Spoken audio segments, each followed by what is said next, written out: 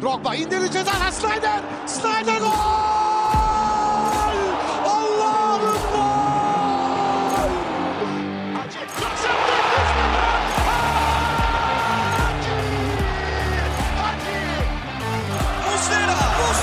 Muslera!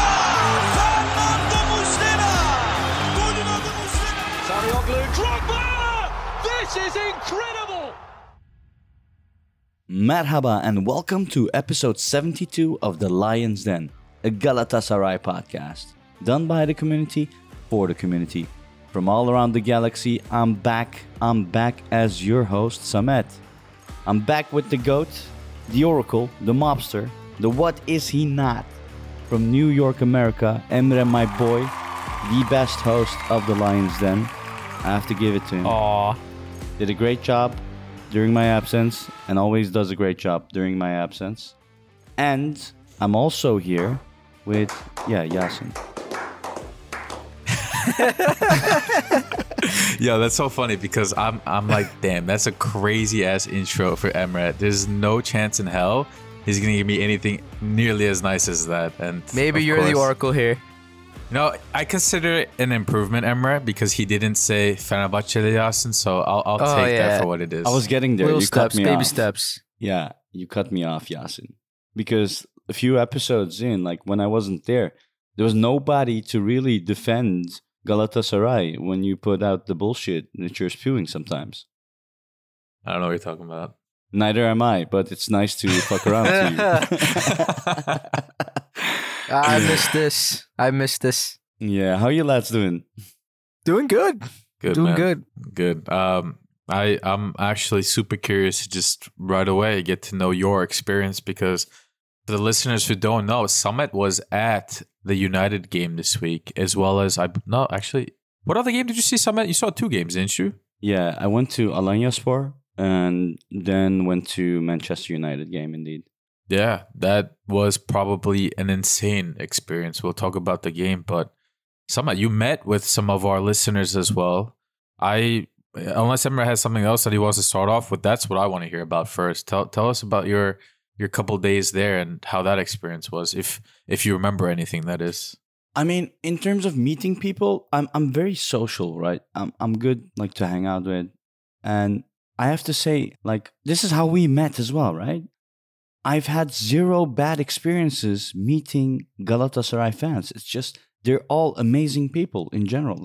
You guys are amazing. The guys I met are amazing. The listeners are amazing. Like, I've had 0 negative vibes from anyone that was a Galatasaray supporter.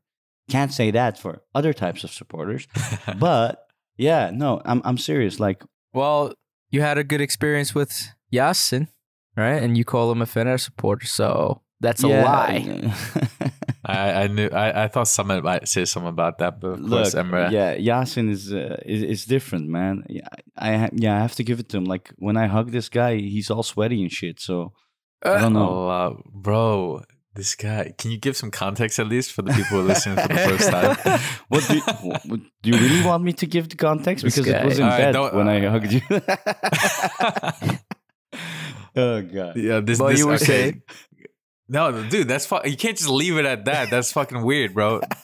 It was a day that we were in Istanbul for a few days, obviously, last year watching the game together. And this guy left super early, and it was during the winter, so it was cold outside, but the heat was blasting, I guess, in the Airbnb. I woke up fucking hot as hell. I was sweating, and the first thing I did was hug this guy goodbye, and I guess that's what he fucking remembers of all things, that I was sweaty when he hugged me. But yeah, no, it was after the Barca game, right? Yeah, I think so. Exactly. Yeah. Well, there you have it. There's your context. Anyway, Okay, I mean, it doesn't matter. We're everything friendly community, everything friendly podcast here. Where were we? What did you ask? You were saying something about explaining everything. No, my wife found it weird at first, just meeting up with randos, but she's quite used to it now. And funny story, I went to the Alanyaspor and Manchester game with someone I met during the celebrations against Fenerbahçe. Shout out to you, Jawad. I know you're listening as well. Basically, he's a schoolmate from 10 years, 12 years ago. that I, like, out of all places, he recognized me in a breakfast joint in Istanbul. And we kept talking, and that's where we decided, okay, yeah, well, I'm going as well. Let's do it together. Let's go to the games. So went with him, met up with a few listeners. Shout out to Lemon, Alpaslan. Was fun seeing you as well. The GOAT. Indeed. What else? Didn't you say that you met an individual, a listener on the train or something like that, if I'm remembering correctly? So that's crazy. So okay. So we have a Twitter account. I usually post on there. And for our 1905th follower, I was like, I don't like doing these giveaways, but I'm just going to show appreciation to followers. And 1905th follower was a great deal because, Galatasaray's year of start. So I messaged this guy, Kerem Elender, and I said, you won. I'm going to send you a cap with 1905. I was like, oh, whoa. He was like, wow, out of nowhere, this happens to him, right? So he appreciated it, and he actually donated the amount to a charity organization that would cost me. Send it to him. He got it. Awesome. Kept in touch. And during the Manchester game, when I was going to the stands, I'm in Kuzey Alt. I have a season ticket there. I messaged him and said, hey, which stand are you in actually? And he was like, I'm in Güney, the other side. It's like, that's sad, so we can't meet up or something like that. So I leave my phone. I go in the metro. I sit down with Jawad, and I look right next to me, and I see this dude. I was like, Kerem? He's like, yeah, who the hell are you? Like, how do you know me? I don't show my face a lot, right? On Twitter and stuff, but I do sometimes. I was like, it's the Lions Den. It's like, we just talked. I was like, holy shit, what the hell? Out of all places, like, that's just insane. And I recognize his girlfriend as well, which Idil. And they're both the most amazing people. They were just discussing and saying like how they would listen in the car and they would stop in the car and wait until the pod was finished. I was like, that gave me such good feelings as well to see that appreciation and like, and also like what an amazing person this guy is. Like it was just a random 1905th follower, ends up being an amazing Galatasaray fan, having a season ticket at Güney Alt, going to the games, and then seeing him there live. Yeah, no, it's I love bringing communities, people together, and to be able to do this, not on a large scale, even if it's just a small scale, to see people and make them happy, be happy as well. Yeah, shout out to all of you, man. We love you all. Yeah, no, that's an awesome story. Yeah. Love it, bro. Love it. So yeah, nothing else, I guess, besides that stuff. Didn't you make a little cameo? Oh yeah, yeah. So so that's the last story then. So Bilal Soydaş, it's a guy who I follow, a YouTuber who I follow for like since COVID times. He was doing videos of going to the stadium and shooting the atmosphere and sharing the atmosphere for all the games. So if you have not seen him, go to YouTube, type in his name, Bilal Soydaş, and you'll see his amazing work. So I got into touch with him as well. And yeah, when I was at, I think the Alanyaspor game, was talking to him. He was there. I was there in Kuzey Alt. And he came to me and said hi. Great guy, real genuine person, really loves Galatasaray, and the work he does is amazing as well. Anyway, he said, you know what? Yeah, come watch with us the second half. So Alanyaspor game, I went and watched with him and his crew. His crew is always also amazing, and ended up in his videos, right?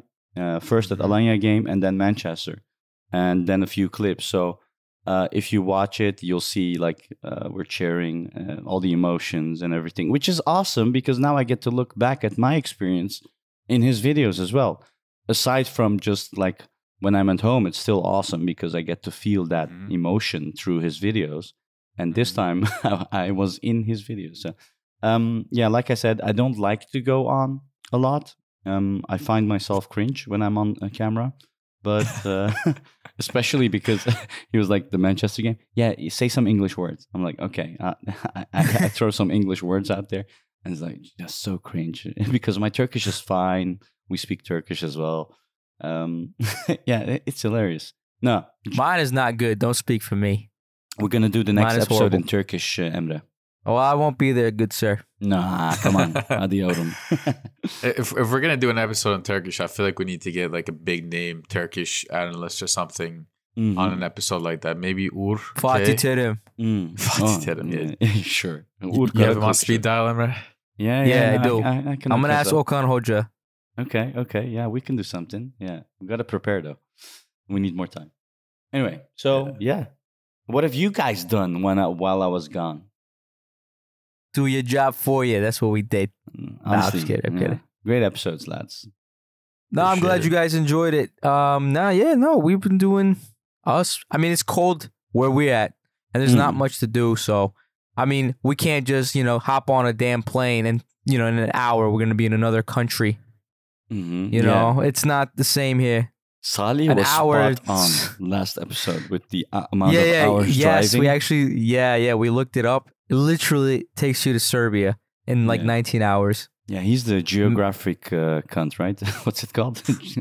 Geolocator, whatever the guy is. Whatever he does. Yeah. Yeah. Too bad he's The not man on. should be working for the FBI, bro. Yeah. It's crazy. Historian, geographic dude, whatever. Yeah. So good stuff, lads. Good stuff. So not much really. So I guess we can get into the games, unless you guys have anything else that is interesting. Yasin? I don't think so. I don't think there is any new news. There's going to be a lot of news in the next couple of weeks with the transfer window coming up, but in the meantime, it's kind of like a quiet storm, just kind of getting through these games. It's been hectic. It's kind of nice that there is no crazy news, so the guys are concentrated. At least you would hope so. Yeah, But, you know why? Because all the birds are quiet. And you know why they're so quiet? Of course. That's news right there. Actually, I'm glad you brought that up. Exactly. You talk about it, Emre, since you brought it up. Oh, I get the honors. Great. Yeah. So after our 3-3, draw against Manchester United, the team that everyone in Turkey thinks they can beat other than us, right? So the day after that we played, Beşiktaş goes and concedes 5 goals from Club Brugge. They made That's a apparently record. how you yes, a record. Until our Fenerbahçe, broke friends that record. broke that record with a 6-1 defeat to Nordsjælland. I probably screwed the name. Sorry to all my Danish listeners, but yeah. Yeah, 6-1. That's like one of their heaviest defeats. So, Emre, what do we say to that? Galatasaray. Mauro Icardi. Galatasaray is global, my friend. Yeah, no. But that's crazy. It's insane, man, because to your point, we tied United 3-3, and there were fans of these other clubs, Fenerbahçe and Beşiktaş, saying, oh, like, you 3-3, like, that's the best you guys can do. We can score 5 against them. That there was a saying like that, like, oh, Fenerbahçe Beşiktaş Manchester United. Yeah, we saw. We'll be Bayern. Sure. We saw what happened. Like, it's surprising and it's not surprising. Again, you would think that Beşiktaş and Fenerbahçe this season in Europe, being in the Conference League, in the group stages that they are in, that they would be able to kind of carry the coefficient of this league forward to the spot where it really should be. Meanwhile, it seems to be the opposite. We're in the most difficult group, compared to them, and we're actually getting results against very difficult teams, and they're here losing 5-0 at home to Club Brugge and 6-1 away. And they have excuses as well, utanmadan. We have injuries, this, that. It doesn't matter if you have injuries. You're playing against teams that are not even top 3 or 4 in their domestic leagues, which should not be comparable to the squad and size of the teams that we have. So, I don't know. Once again, Galatasaray showing the difference between them and everybody else in this league. So, props to us. Yeah. How did you feel after the 6-1 defeat, Yasin?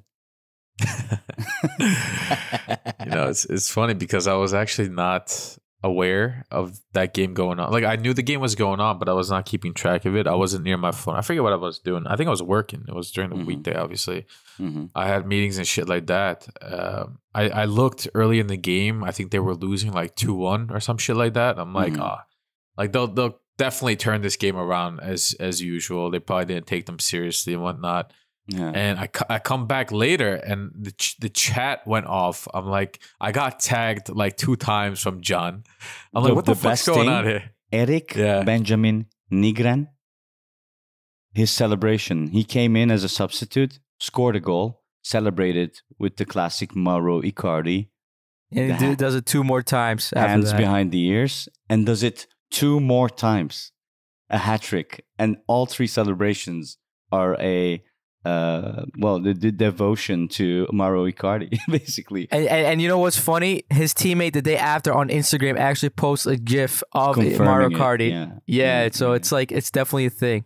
Everybody just shuts the birds up like immediately. First they say, oh, we'll score this, and then they get this, and then they'll be like, oh no, it wasn't the Mauro Icardi celebration. He did it before or something like that. And then his mate confirms that it's Icardi. So it's like everyone shuts them up immediately. Like, how sad. Like, oh my God, I feel for them. Like, I'm not even happy anymore.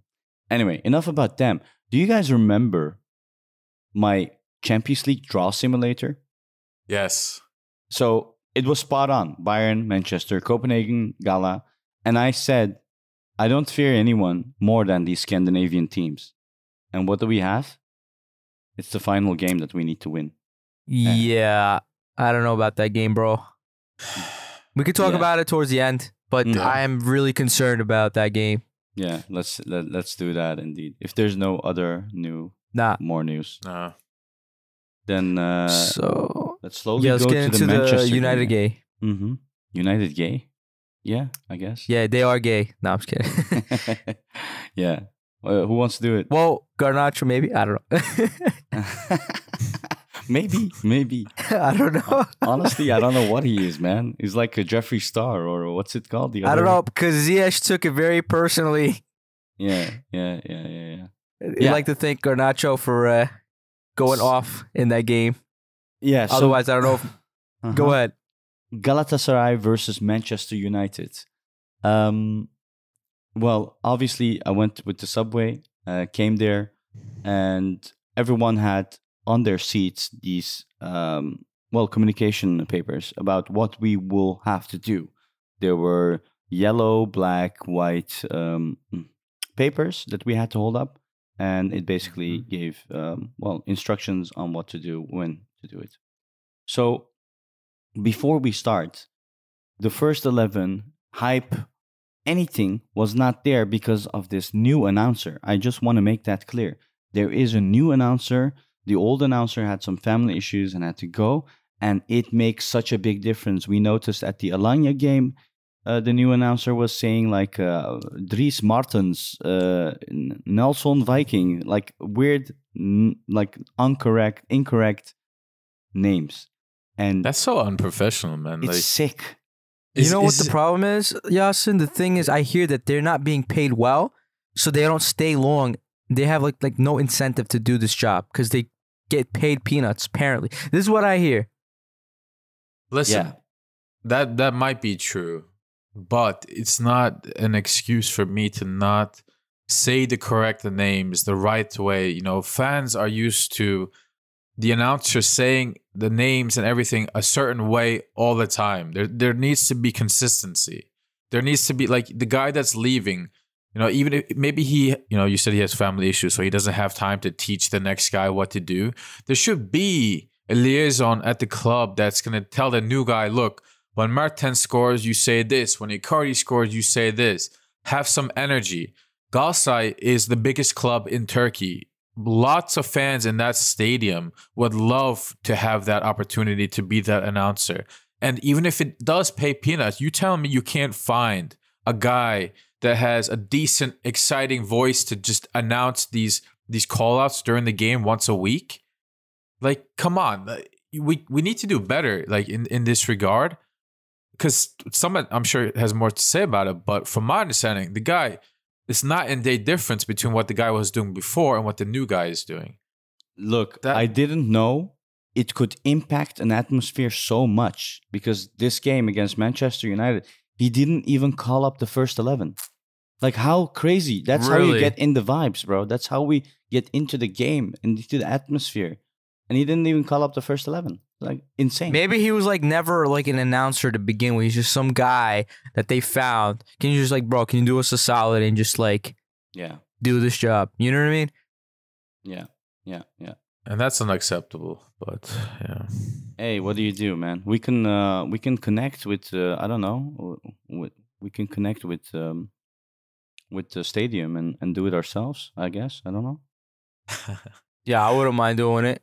That's what I'm saying, can have bro. Emre, Like you, Samet, so many fans would love to do that. And they would do it to the T of how it should be done. And this is the guy that they find, no offense to the guy, but like, but if no you can't do the offense. job properly. To be devil's advocate, Yasin. Yeah. Your main guy, who's amazing, has to leave for a family issue. And the whole club is searching for a guy that can take over. They push the mic into your hands. You have zero experience. And people are shitting on you because you are just trying to do your best. I mean, it sucks that he didn't do the first 11, but couldn't they find this other person? But anyway, yeah, that's probably how the guy feels. Like, he's probably küsmüş olabilir yani. Maybe. Could be. Yeah. No, I've tried to justify it, but even trying to justify it, I was still like, oh, fuck off. Yeah. Just find someone. Tell us about that choreography, bro. Like being there, seeing it in person. I had no clue. Mate, I had no clue. When you do choreographies, you're lifting a piece of paper and you don't know what. It might as well be a dick. And you have no clue what you're lifting up. Like, and then I checked like the little peek I could get, and I saw the cup at Brunei. The trophy like, on the other side. A trophy, yeah, okay. Like, I was like, what do we have? You don't see it. And then they show it on the screens, right? So I was like, oh, awesome. Ours is a lion. Looks better. And then the text changed in the stands as well from this is Samian to Welcome to Hell. Welcome to Hell. Amazing. That was sick. With the Champions League music. Oh, God. Yeah, dude. That's incredible, man. Yeah. It made headlines as well. Okay. Yeah. I saw it mentioned in a lot of like English Twitter pages and stuff. Of Maybe course. even on the news. Even Rio Ferdinand. He's like, someone asked him, have you been to Istanbul before? Have you experienced this? And he said, yeah, well, I've been to Istanbul, Fenerbahce, Beşiktaş, but never experienced something like this. This is just the best. And like everyone should acknowledge we are the best. That's it. Ferdinand was pretty damn biased though. Like crazy. What did he say? Yeah. Oh, United should do this. United should do that. In general, you know what I mean? What, like, okay, let me just quickly say the first 11. Fernando Muslera as usual, Sasha Bowe on the right, Kaan Ayhan, surprisingly, after Davinson Sanchez was called injured. Bardakçı, as usual, Angelino on the left, Lucas Torreira and Ndombele in the midfield, Hakim Ziyech on the right, Mertens, and then left Zaha, and then Icardi. So, very surprising first 11, right? Like, what's the most surprising there for you? There's a few. Probably Ndombele starting. Ndombele starting and Nelson not starting. I actually thought that Kaan Ayhan would remain in this center midfield role next to Torreira, and we would finally see Nelson in that center defense because you think the pecking order is Sanchez, Bardakçı, Nelson, and then Kaan Ayhan. And you think that Kaan Ayhan's better role is the center midfield. You know that Ndombele is not the paciest player, the most, aggressive player in the midfield in terms of covering distance. Knowing all this, that was a huge shock to me. And then finally, obviously, another big shock was Kerem not starting and Mertens remaining in his role as starting number 10. We had a discussion about this last time on the pod, back and forth. Yeah, I said that Kerem would start, and to my surprise, he didn't start. Mm-hmm. Yeah. But Yeah. what did I say, Yasin? I said that we shouldn't change up the lineup based on the Alanya game, right? I was like, I'm Mhm. like, I don't trust this to be a good, like, showcase for us.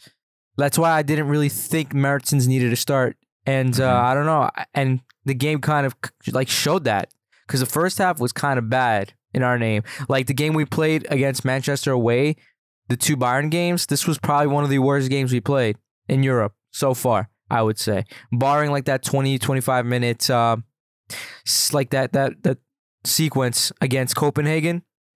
Like this was our worst game, if you ask me, even though we made it 3-3. But yeah, no, I thought Kerem and at least Nelson would start. And I think that was a mistake, and everyone agrees on that. But yeah, go continue. No, that's that. What was the vibe at the stadium, Summit? Because I know when you're there, everybody's tempted to look at the phone and discuss with the person next to them what they think of the lineup. I'm sure a lot of people were surprised there as well, right? Yeah. No, definitely a surprise for Nelson decision, Ndombele decision, and also happiness for seeing Mertens instead of Kerem. So those were the main vibes I could catch. But personally, I think Okan Buruk is giving a message to Nelson. We all know, and this is my opinion, all right? We all know Nelson has been a bit off lately. And with off, I don't only mean on the pitch, but also off the pitch. Off.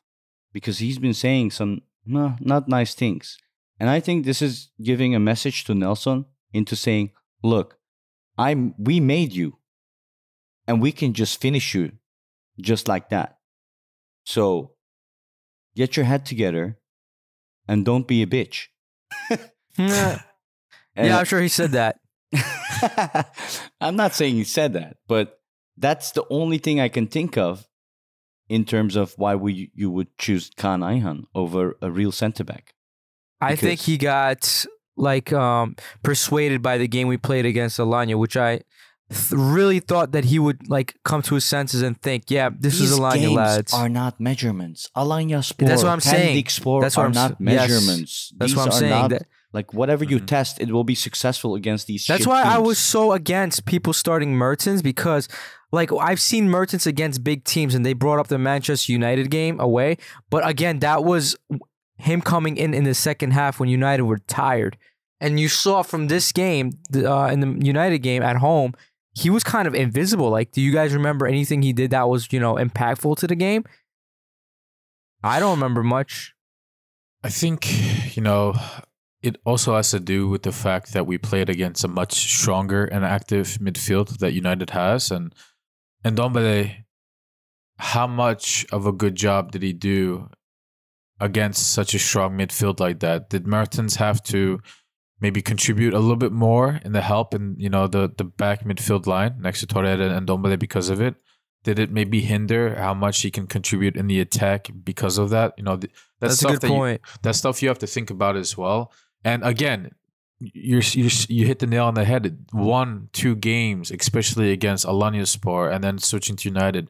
These are very small sample sizes, so it's still very tough to be able to make a conclusion where you feel very confident about it. But yeah, like why would you switch with the working formula, bro? Yeah, like that's one thing I didn't like. I wasn't happy, but I think he might have done it so he can shut people up. Like yap them. Okay, you happy? No. Like that's like what he did, basically. Well, Angelino was terrible. Well, I think for me that was the main thing. Angelino, I really didn't like seeing him. Also, like the whole stadium, it was insane. It's nothing unlike I've seen anything. I was before. gonna ask you, bro. Like They were after we conceded the first 2 goals, change sign, change Angelino. That was like everyone was like with their hands making circles. Yeah. It was insane. I saw that on Bilal's video, bro. Emre, did you notice that on TV? Because I didn't. I did not. And then watching that video, I think Bilal pointed it out at first, and then he changed the clip to you, and you were pointing it out as well. It was super obvious. Everybody in the stands was, to your point, circling their fists around each other like, Hoja, make a change, make a change. That to me is crazy. That really shows that the fans are on a collective agreement that maybe Hoca needs to make some changes quicker.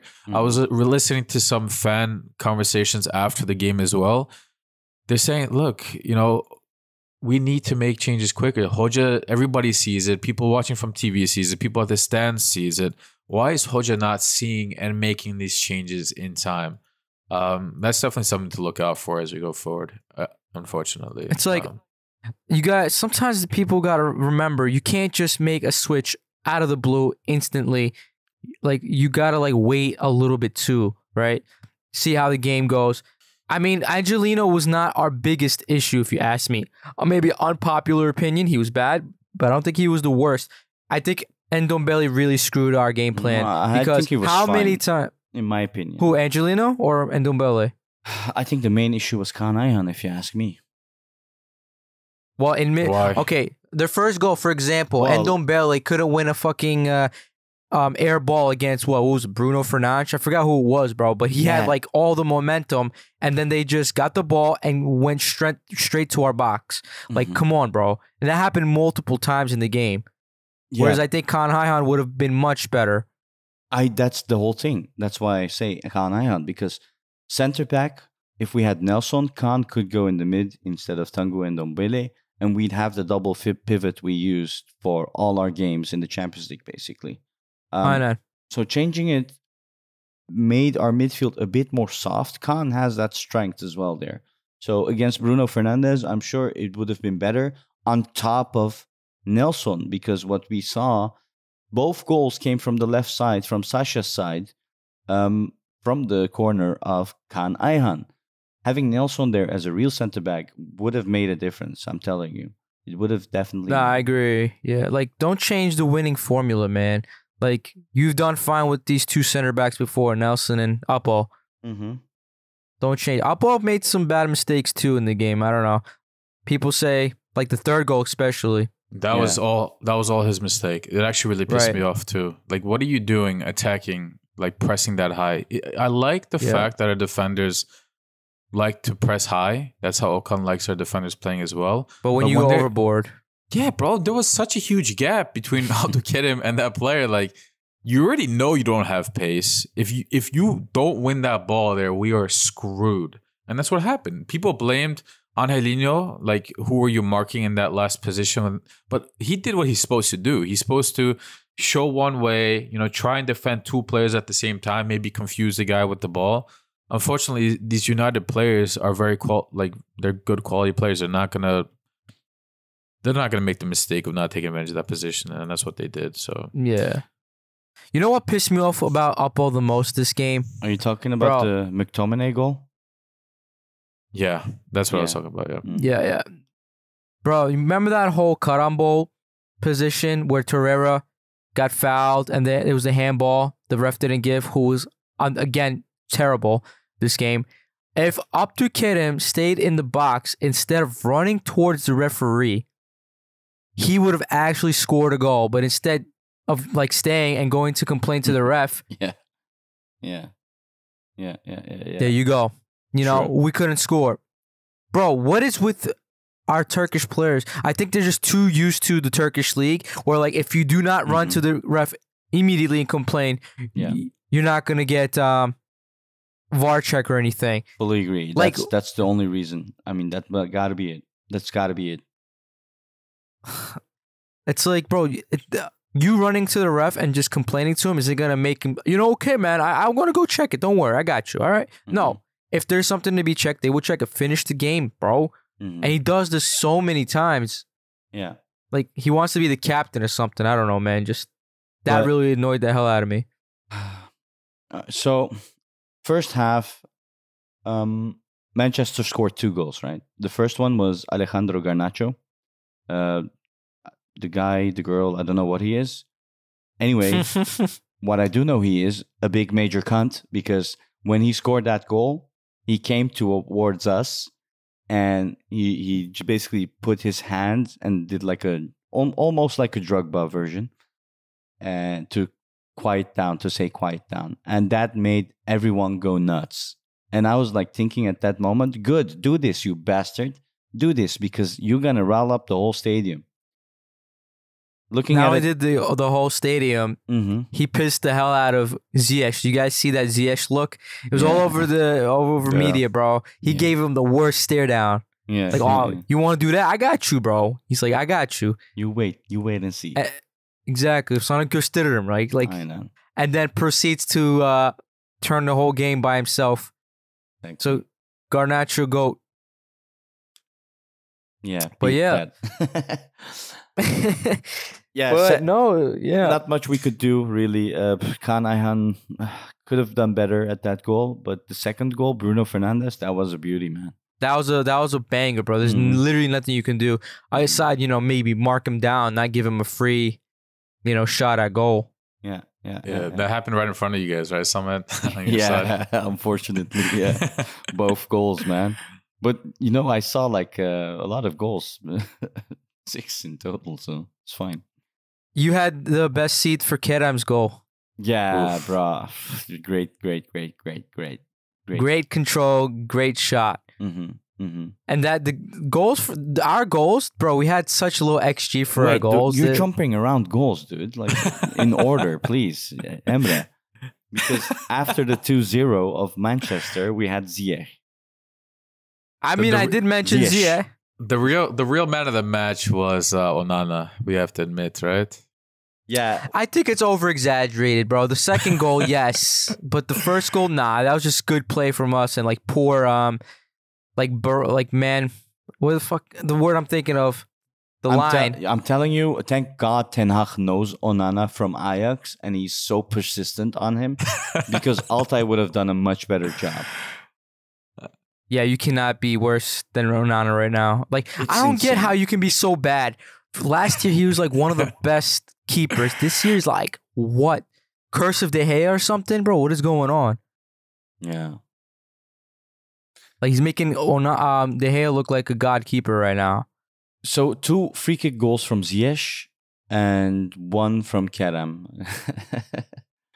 the amazing goal that you just mentioned, Emre. Yes. What about him? No, nothing. What did you think of Kerem's attitude towards the fans? I don't know. Like, I think he was, bro, you could tell this kid is frustrated. He's clearly frustrated because like I'm doing my best and I'm still getting the most criticism of anybody on the team, right? So like I understand where he's coming from, but again, you got to keep your head high and just try your best because it happens to everybody. When everyone looks to you for goals, you're going to get the most criticism. Like Icardi starting to get some criticism, like because like this last game he played, he was like basically invisible, right? What do you think, Yasin, of Kerem attitude? Yeah, I mean, some people express disappointment with it, saying that he's facing up to the fans. I didn't look at it that way. I thought it was pretty well contained. He expressed a message. But I didn't understand it as a message to all fans there in that moment. I understood it as like to all my doubters. Like, here is what I just did. This is for you. This is to you. Mm-hmm. Like he didn't raise his hands. He didn't wave his hands like the classic Turkish way that when people get mad, they raise their hand up like, oh, what's up, right? Like he didn't do any of that bullshit. Or put his hand to his ears, like I can't hear you guys anymore, whatever. Exactly. I found it respectful. I appreciate that he actually got a message across. Like, sometimes you could argue saying, Yasin, like if he scored the goal, that's enough to shut the doubters up. No, it's not, because he scores goals, he makes assists, and people still have things to say about him. And as fans, we have every right to say what we want to say. If we want to criticize him, it's not like we criticize him because he's Turkish or because his name is Kerem. We criticize him because we think he could do better, or he's made a lot of mistakes that have cost us points in recent times. We criticize him on the podcast, right? But I think it has been excessive. And to Emre's point, the kid has it more than anybody else. And I do feel bad. Every time I criticize him myself, I do feel bad because what he's done for this club is extraordinary. You know, we got him from the third league for basically free, and he got punched by Marcal 2 years ago in front of everybody. Like, he has gone through a lot. And I think his mentality is actually like admirable in a way. I like the way you put it. Because the other side of this is, he should be grateful of Galatasaray. He has such a big attitude. It's not good. Especially nobody is bigger than Galatasaray or the fans. He should not do this. But the way you put it is so good. Like, I think it's an eye opener for people that think this way, and I appreciate that, Yasin. Yeah. And I think Okan Buruk made a good point to the fans too. It's like, all right, can you guys please stop talking about Kerem? You know, when he's not playing, we have a pretty hard time opening up defenses. Yeah. And you can see how active he is, and he creates positions. But then here we have you guys on the last podcast. Hey, John, where's John at? I want to speak to John and his shitting on Kerem take. Listen, I'm here, even though John is not. I still am on the fence of like his positioning. He should not play number 10. His positioning on the field is, especially at number 10, is not it. You know, it's just not. And I don't want to regurgitate everything we talked about for many, many episodes now, but that's just not where he excels. And I thought all of us did a really good job on the last episode describing why. You know, number 10 is how he plays. Whoever number 10 is affects how everybody else around him plays as well. And when you're trying to score goals, when you're a team like Galatasaray who counts on your offense because of the pure domination and skill difference between the players on the pitch, offense is where you shine. When Galatasaray plays against teams like, you know, Alanyaspor, Pendikspor, any team in the Turkish league, you don't necessarily go and praise your defense because they're oftentimes more quiet. You praise your offense. And if your number 10 stops your offense from playing the way that they should, that person's going to get criticism. Rightfully so. So we saw him work really well on the wing for the last couple of seasons. That's where he needs to stay. That's all I can really say about that. Well, I don't know what Zaha thinks about that, but yeah. Yeah. Zaha, I think, really appreciated having Mertens at number 10 last week. We talked about the heat map and how much space Mertens allowed Zaha to have on the left side. Did you think that translated to Manchester game? Not necessarily, only because Manchester is a much more disciplined team compared to Alanyaspor and any other Turkish league team. Also because, as I mentioned before, the midfield of Manchester United is just much, much, much better. Mertens was not allowed to do what he did against Alanyaspor in terms of positioning and opportunity creating because Ndombele, I think, was a weakness in the midfield, a clear weakness. And I'm kind of jumping around too now, but we talked about Bardakçı and how he unnecessarily pushed up to midfield for press. Who was playing in front of Bardakçı throughout Ndombele. Ndombele. Because Ndombele was not in his position, pressing where he needs to, marking his man like he needs to, Bardakçı made a mistake because of it. You know, again, it's Bardakçı's fault, but you have to think about the grand scheme of it as well. This is why I always mention the players around you is really indicative of how you can or cannot play as well. So this applies to your midfield too. Lucas Torreira, this applies to Ndombele. So hopefully Hoca, I'm sure, is seeing all this as well. I'm curious how this is going to work out for Ndombele in his future at Galatasaray. I don't think he stays. Honestly, it's kind of sad when Sergio Oliveira, the guy who I criticize the most, comes in and does better than you. It's kind of telling that you're not going to stay. Along with Angelino, I think both of them will be sent in some fashion. Both of them are loanies anyway.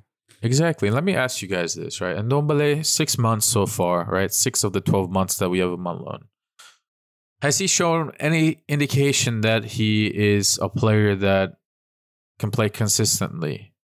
No. Not really. I see improvement, but like not enough in the time that he's been given.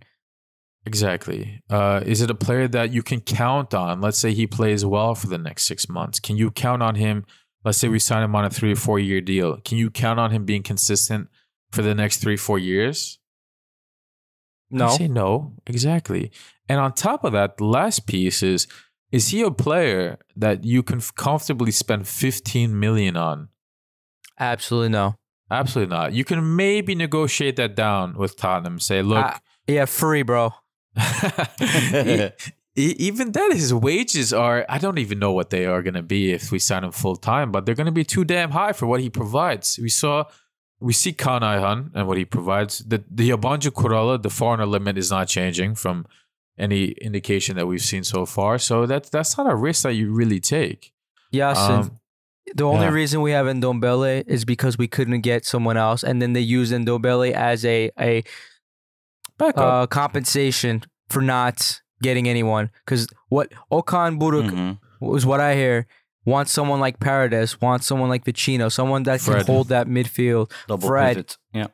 yeah, who can hold that midfield and let Torreira be the man that plays 8 along with a number 10. We pay him 3.1 million for the season. Too much. Yeah. Too much.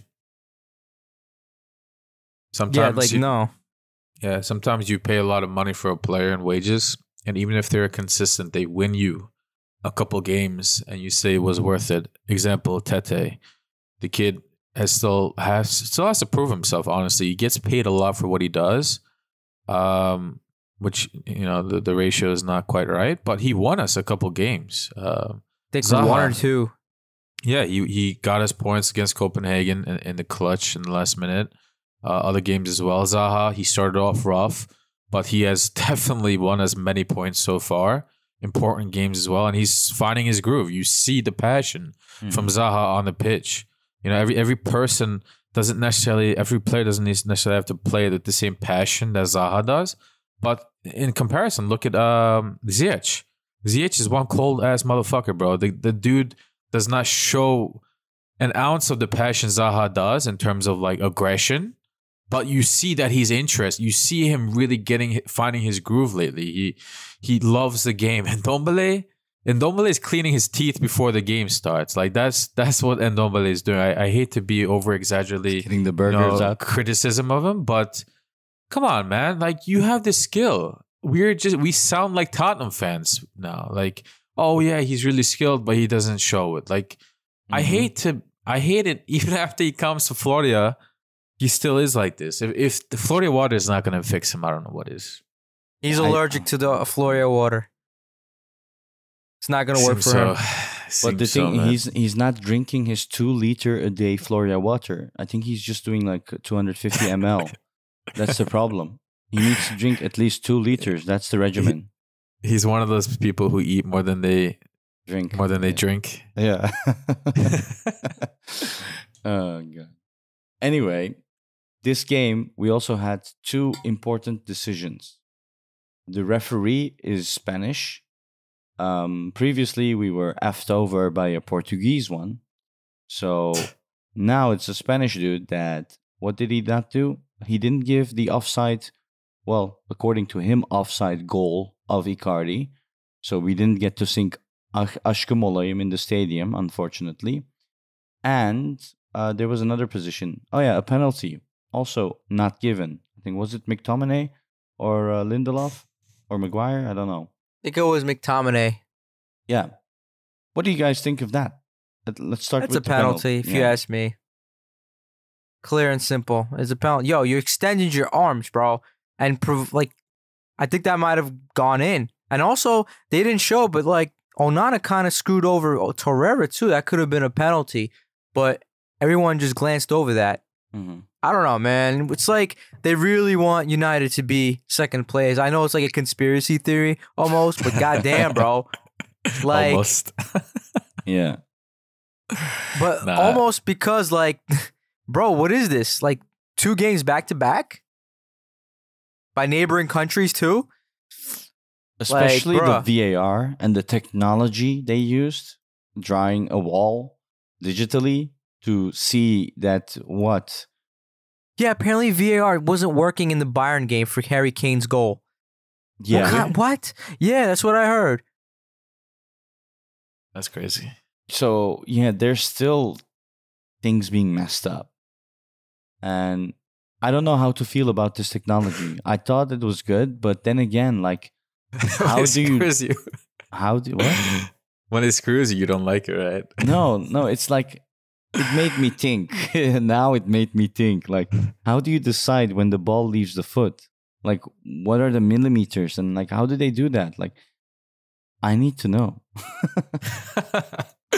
I saw a proposal. I don't know who it was, but like, if it's within a certain distance, even if it's offsides, they're going to count it because, like that will be abused, bro. That will be abused. No, don't bring that.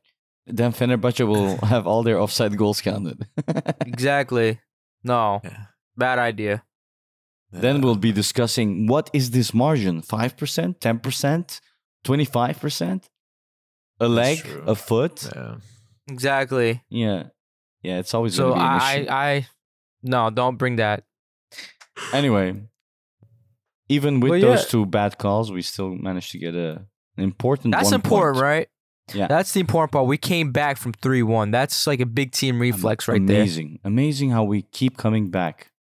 Came back from 3-1 and 2-0. Am I right? It was 2-0 at one point. That it seems to be a theme. You know, that's what I really like about Galatasaray this year. Actually, last 2 years.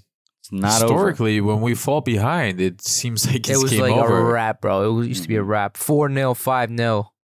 Yeah. Now again, it was no Nordsjælland or Club Brugge, but it'd be Bayern. It would be like Madrid or PSG or something. And now the belief is there. Copenhagen 2-0 and 2-2 could have made it 3-2. Right, the first game. Manchester United we were behind 3 times, I think, and that finished a win. No, it was 2 times, right? So huge props to Okan Buruk, the team, and our captains on the pitch. That really instilled that belief that even if we do fall behind, we can still catch up and win. So that's great to see. Yeah, 100%. Should we get into the Pendik game, boys? I want to talk about like what this 1 point means for us as well. Yeah. Because if we didn't get this 1 point, what would it mean? That we didn't have things in our control, right?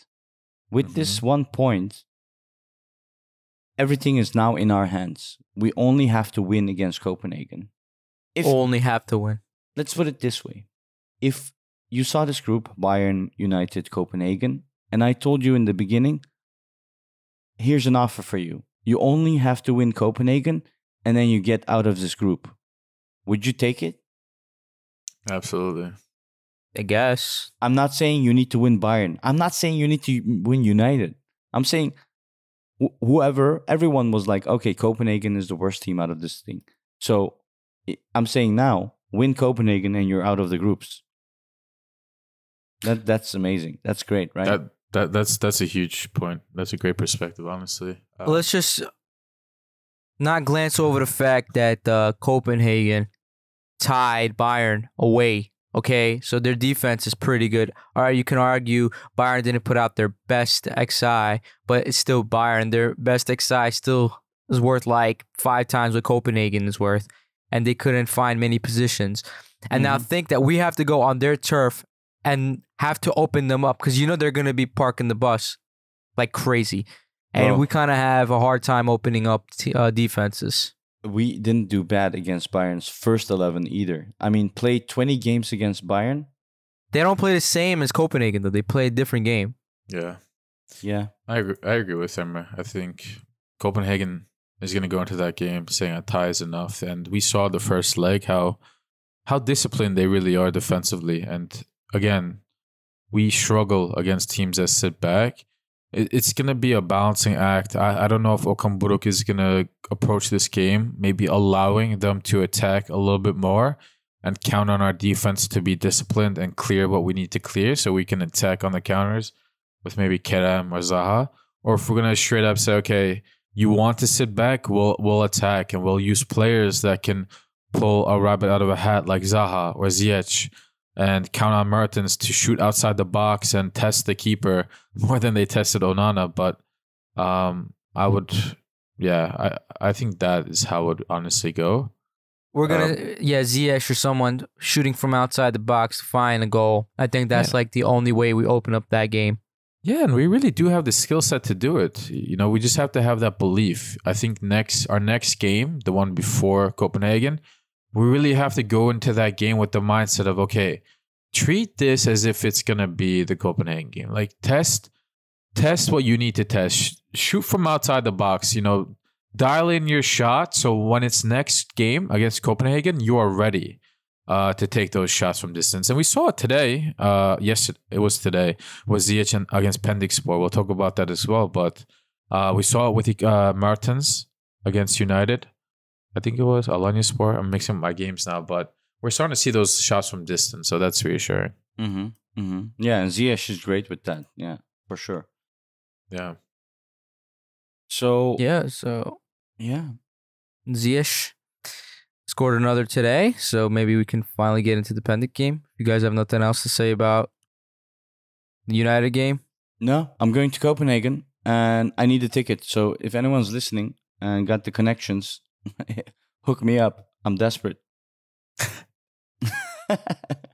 Yeah, it's next week. So yeah, Samet, will there be a lot of fans like Bro, you it's attending, insane. going It's insane. that don't have tickets? Yes, and that's why my worry is going up and up and up, and I don't have 500 euros to pay for a single ticket. So You can pull that 500 euros from somewhere, bro. It's just a matter of, is it worth it or not for you?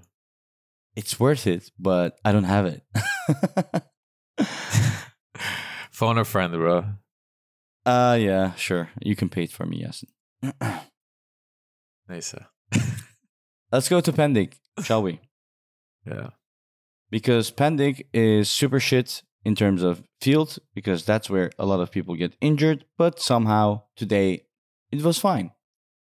And how did we start? Well, It was not fine. But yeah, okay. it's all right. Because Nobody Khan got injured. Oh, yeah? Khan, did you not see? He like pulled something on his left leg. Okay. Yeah, that's how boring the game was, honestly.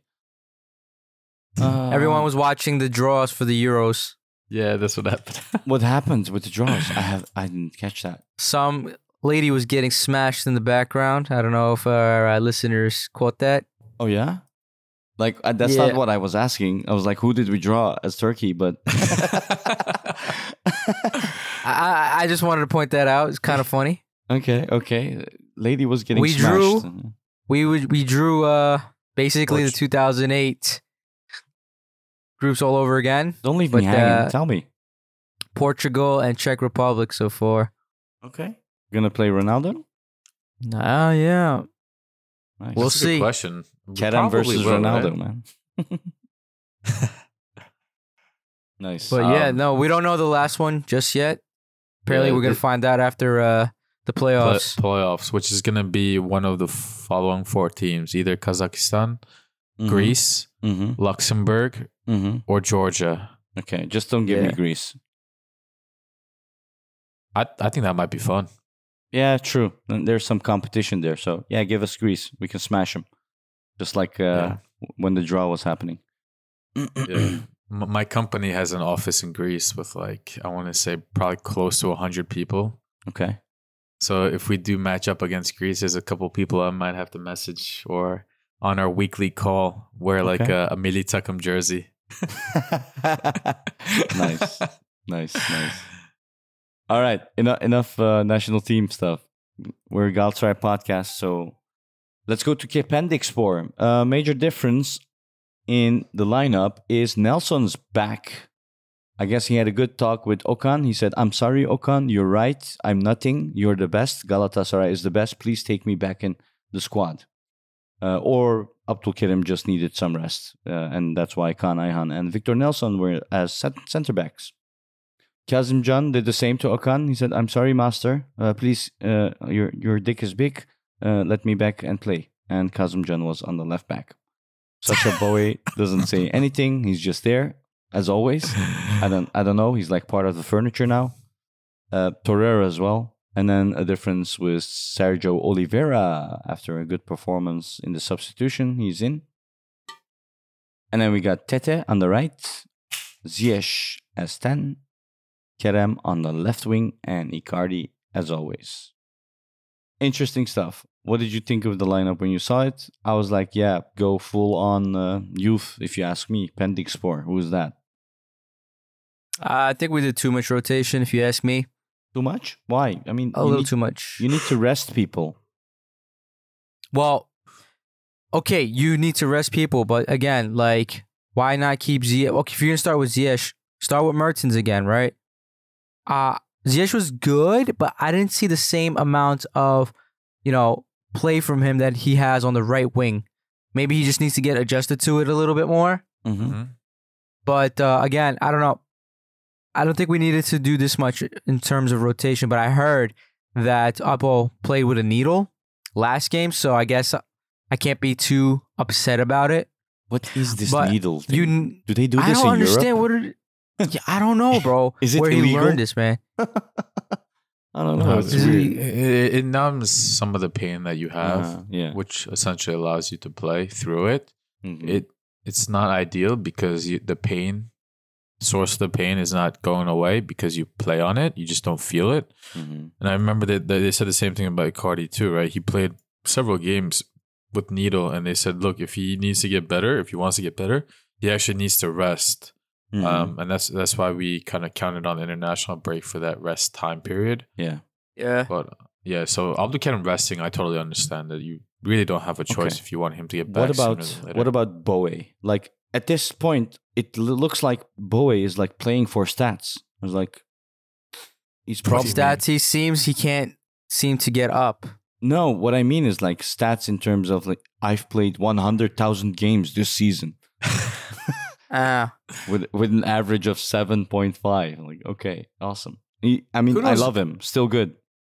He's not getting those points on Sofa. He's constantly getting like 6.5s and stuff because he cannot connect with our attackers when he gets into the box. I think he's just unlucky. I think every game he has at least one very clear scoring position like he had at Pendik.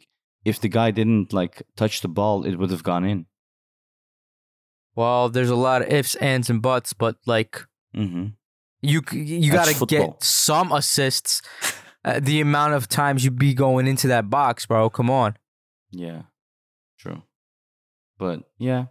And he had Tete, right? And Tete is actually, I like him defensively. He's a work rate. Like, he's a workhorse. So he's doing a good job. But what I'm missing from Tete is he's Brazilian, but there's no samba in this guy. Do you know what I mean?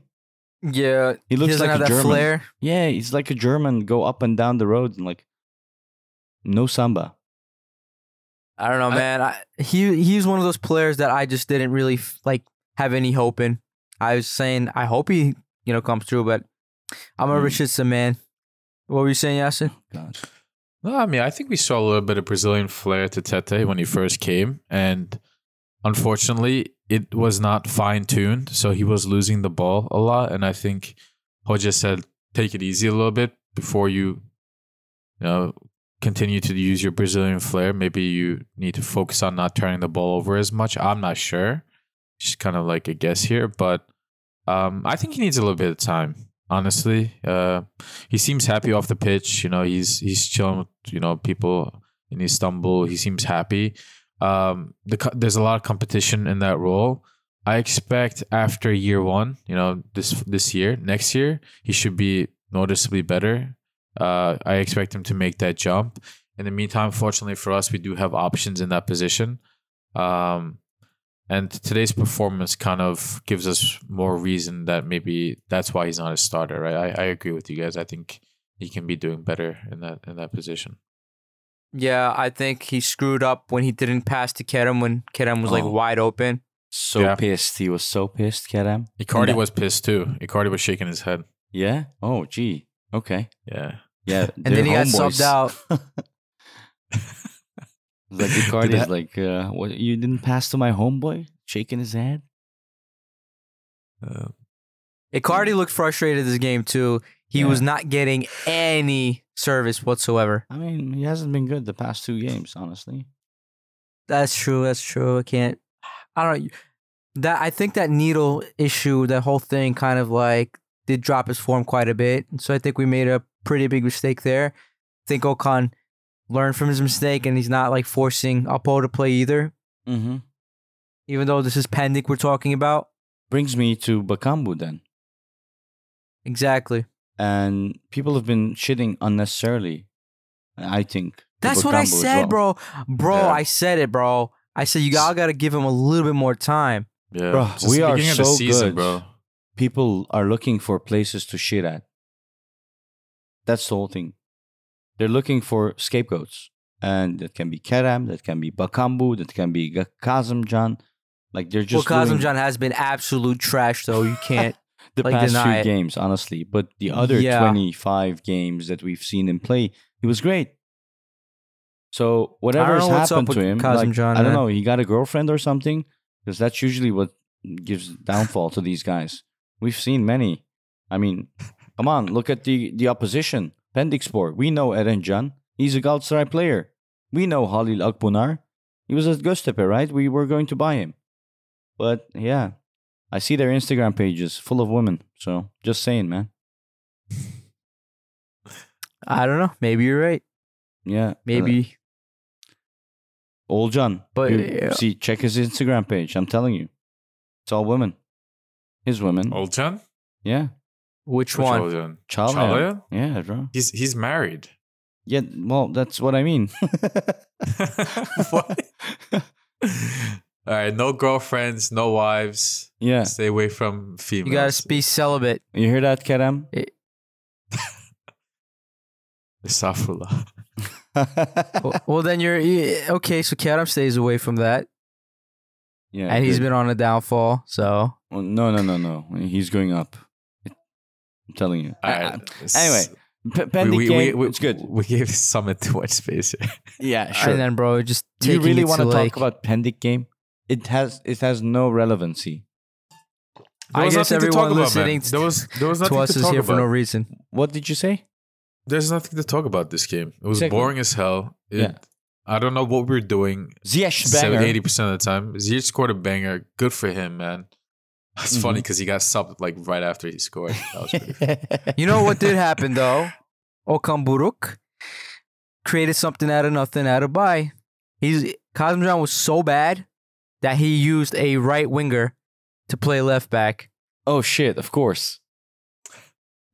But that's the thing. So we don't need the left back this game, apparently. It doesn't matter though. Attack wise, he was 10 times better than Kazımcan.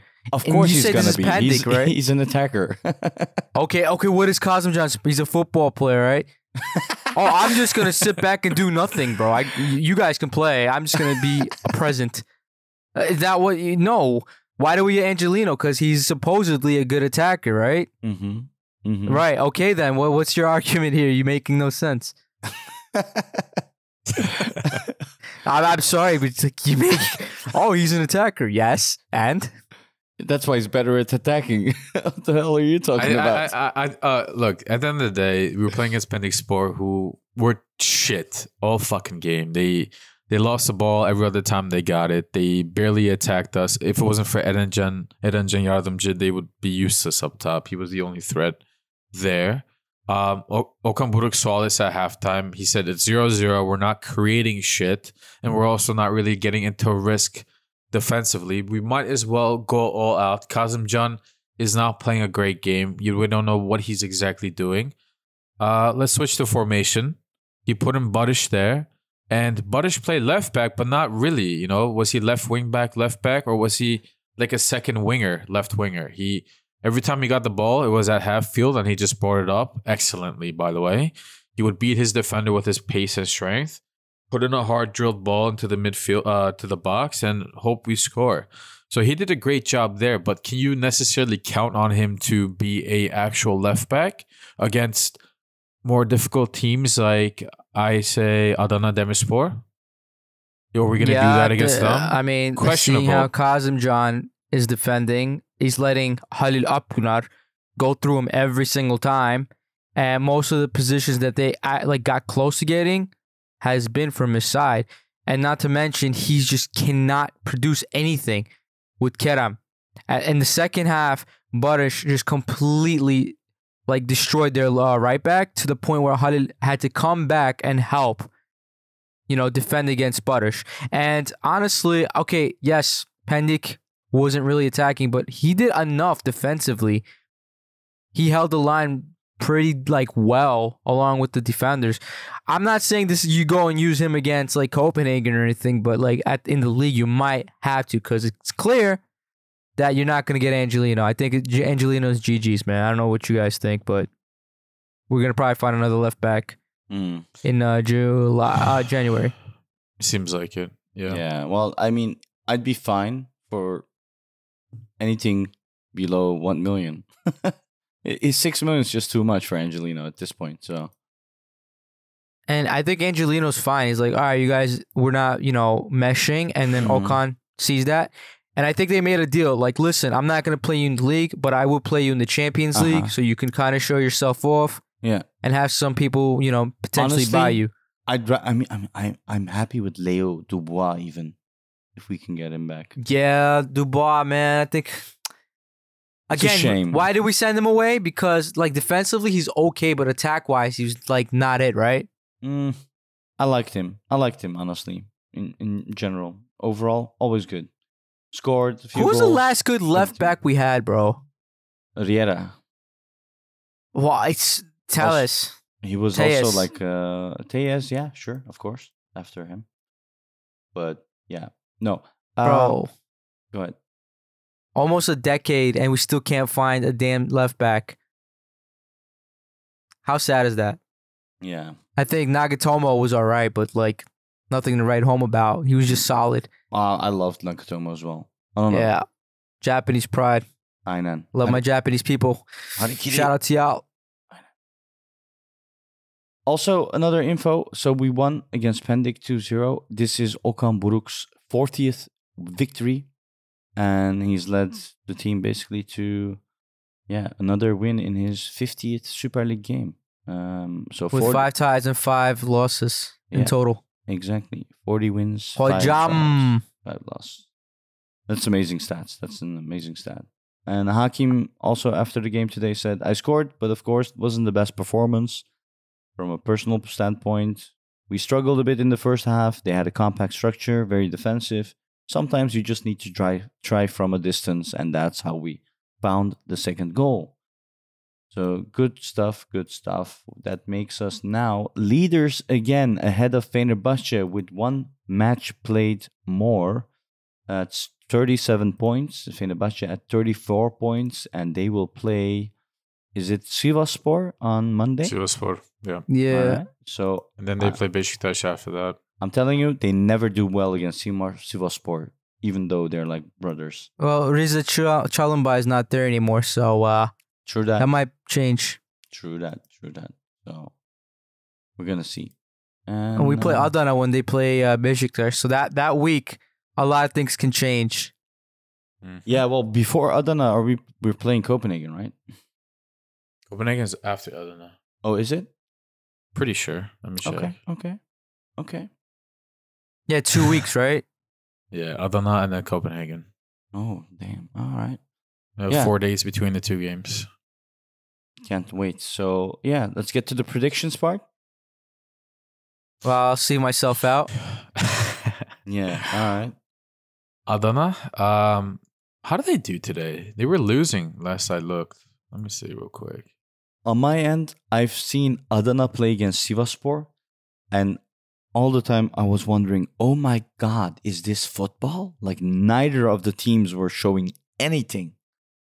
But then I was Same like, thing happened against Fenerbahce too. I watched a little bit of that game. yeah. Adana were terrible. Oh, yeah? So, I think we're going to smash them. I mean, I hope so. And Adana is currently 4th place, which brings them in the top rankings, right? So, I don't know. We'll see. They're in 4th, but they haven't won a game since October 28th. They tied Sivas, they tied Fener, they tied Kayseri. They lost to Samsun today, 3-2 at home, like at Adana. Insane. So they're not in good form. Kind of a scary thing too, because they're gonna really want a win, and what better way to get back to winning than winning at Galatasaray in Istanbul? So Mhm. I think it's going to be tough, but I think we'll beat them due to just quality difference. So I predict a 3-1 win. I need at some point we need to like make big difference. So I'm gonna say finally we're gonna have a 4-0 win. Against Finally? Adana? I don't know about that. Yeah, well after Alanya was given, right? But this is gonna be a 4-0 as well. Okay. Hey, and Copenhagen. I just want that revenge, man. I hate that goalkeeper. Yeah, me too, Grabara? man. Me too. I'm not gonna do predictions against Copenhagen. I'm Well, going there. we'll do- Hopefully, I'll get the ticket, and hopefully, I'll see that shit face fucker of a goalkeeper. Yasin, look how privileged they are. They don't even have tickets, and they're still gonna go to Denmark because they can. Yeah, that's insane. It's my For like daughter's $50. birthday as well, so that's gotta have meaning, man. Parkend Stadium, my daughter's birthday, a win, getting out of the group stage. That's all I want. Baby. UEFA Cup was won there. Yeah. That's Samet, when are you going? well on the day of, so 12/12.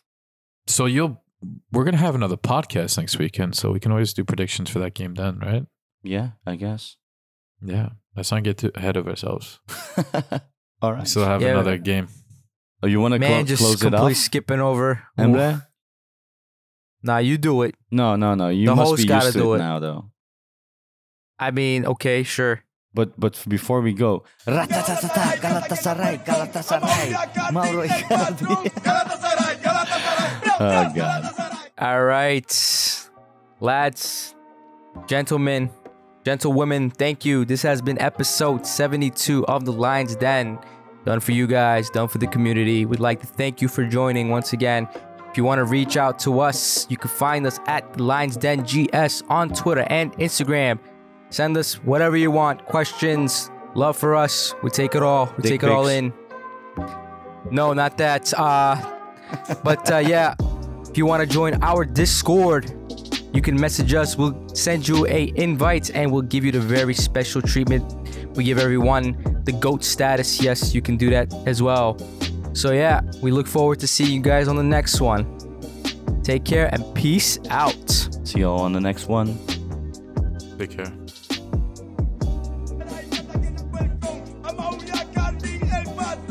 Mauro Icardi, el goleador. Yo sigo rapeando los años de